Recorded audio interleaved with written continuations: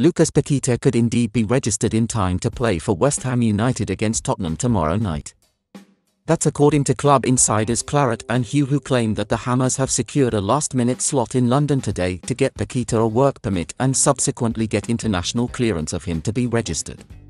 Before continuing, subscribe to the channel to stay up to date with what's new from West Ham.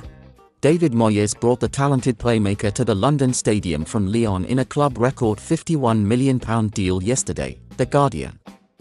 It was feared that the 25-year-old wouldn't be registered in time to feature against either Tottenham or Chelsea over the next week. It now seems as though West Ham are in a race against time to make the Brazilian available though.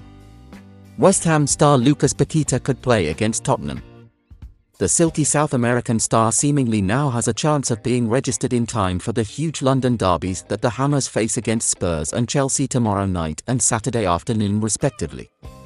That's according to Claret and Hugh, with the club insiders claiming that a last-minute slot has been secured in London by West Ham to get international clearance for Paqueta. It will be great news if the ex-Lyon ace is indeed ready to take part against Tottenham by tomorrow.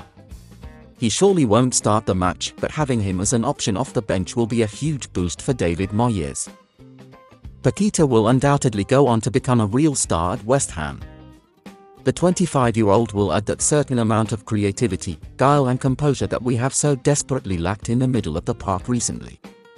After our win over Aston Villa on Sunday and the signing of Paqueta, the feel-good factor is back at the London Stadium.